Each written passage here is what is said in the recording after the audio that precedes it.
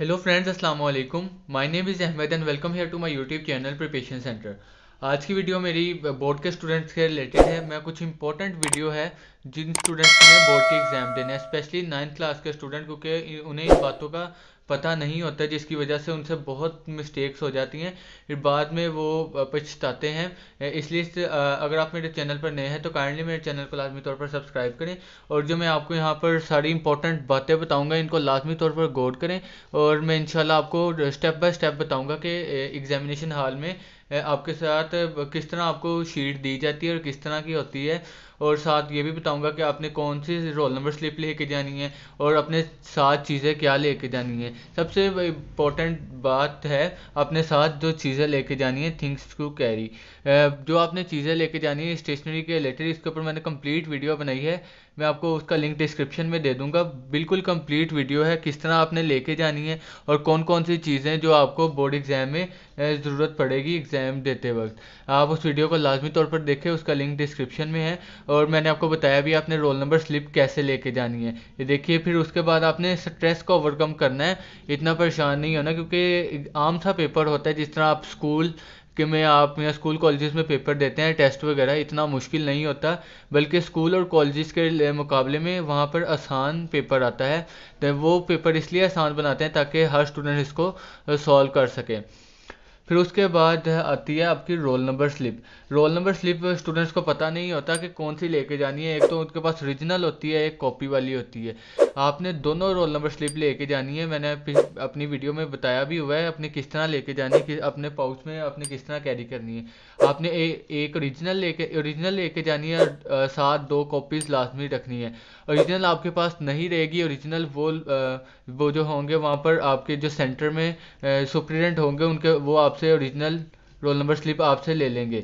आपने इन दोनों लेके जानी है, कॉपी भी ओरिजिनल भी। ओरिजिनल वो आपसे ले लेंगे और आपके पास कॉपी लाजमी तौर पर होनी चाहिए।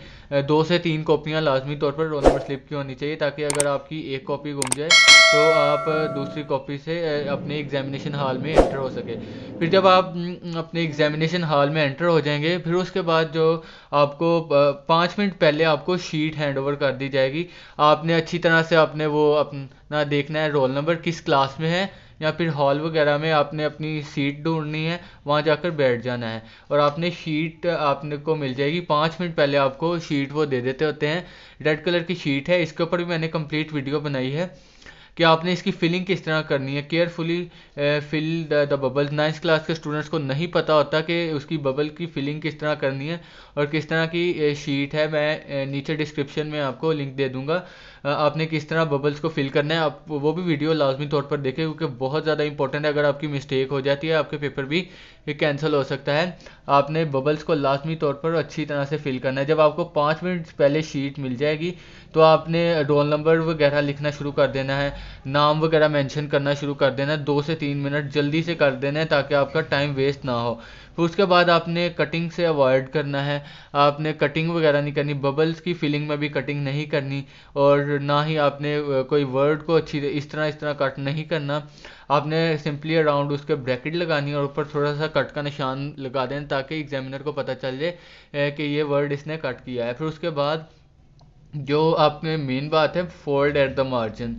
आपकी जो एग्जामिनेशन शीट होगी, बोर्ड की शीट होगी, आपने उसको मार्जिन से इस तरह कर देना है आपने। ये देखिए इस तरह, ताकि एक मार्जिन पे एक लाइन वगैरह लग जाए। इस अगर आप लाइनें लगाने लग रहे हैं तो आपका टाइम भी वेस्ट हो सकेगा।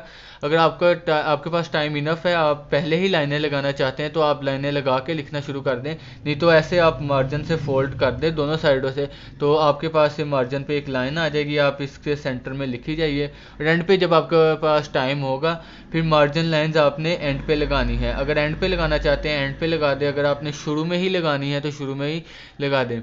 इससे पहले आपको मैं बताना चाहता हूँ, अगर आप मेरे चैनल पर नए हैं तो काइंडली चैनल को लाजमी तौर पर सब्सक्राइब कर दें, क्योंकि यहाँ पर हर किस्म की एजुकेशनल वीडियोस अपलोड होती हैं। 9th क्लास का स्टूडेंट है तो गेस्ट पेपर ऑलरेडी अपलोडेड है। पिछली प्रीवियस 2-3 वीडियो में गेस्ट पेपर मैंने अपलोड किया है, आप वो जाकर देख लें।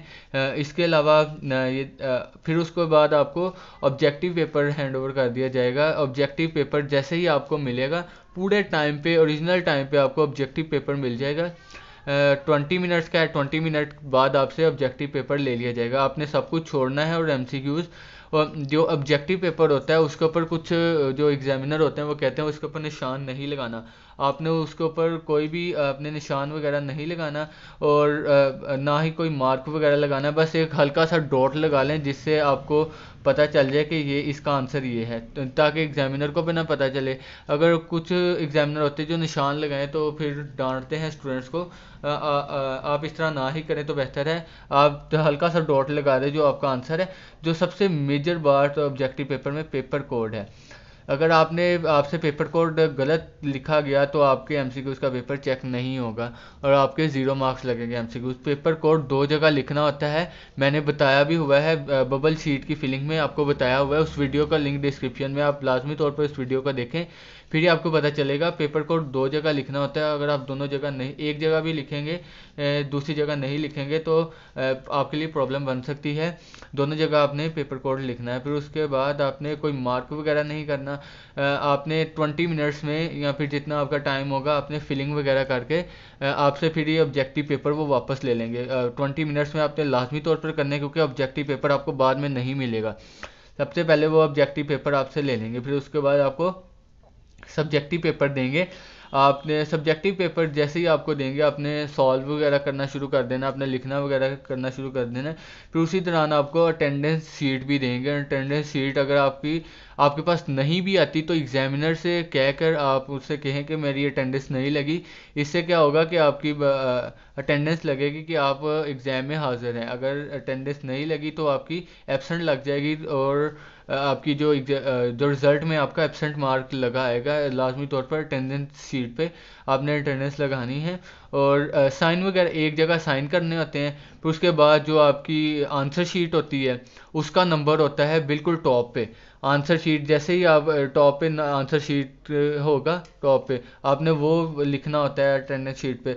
और एक पेपर कोड भी अटेंडेंस शीट पे लिखना होता है। वो बॉक्सेस बने होते हैं, आपको पता चल जाएगा कि किस तरह आपने करना है। फिर उसके बाद नंबरिंग बहुत ही ज़्यादा इम्पोर्टेंट है। अगर आपने नंबरिंग गलत कर दी तो आपका क्वेश्चन आगे पीछे हो जाएंगे तो एग्जामिनर से सही चेकिंग नहीं होगी। अगर जो सब्जेक्टिव पेपर पे क्वेश्चन नंबर 1 है तो आपने ही क्वेश्चन नंबर 1 की हेडिंग देकर उसका आंसर लिखना है। अगर क्वेश्चन नंबर 3 है तो या आंसर शीट पे भी क्वेश्चन नंबर 3 की हेडिंग देकर आपने अपना आंसर लिखना शुरू करना है। फिर उसके बाद नंबरिंग बहुत ज़्यादा इंपॉर्टेंट है, इसका बहुत ख्याल रखें। बहुत से स्टूडेंट इसकी वजह से अपने नंबर गवा देते हैं। जो नंबर सब्जेक्टिव पेपर पे है वही आप वहाँ पे मेंशन करें। फिर उसके बाद आपका पेपर कंप्लीट हो जाएगा। आपने पेपर कंप्लीट हो जाएगा, फिर आपने लाइंस वगैरह लगानी जैसे मैंने आपको बताया, मार्जिन लाइन। और पेपर प्रेजेंटेशन का आपने बहुत ज़्यादा ख्याल रखना है, जो मैंने आपको स्किप हो गया शायद। पेपर प्रेजेंटेशन आप अगर अच्छी होगी तो ये आपके अच्छे मार्क्स आएंगे। पेपर की प्रेजेंटेशन अच्छी होनी चाहिए।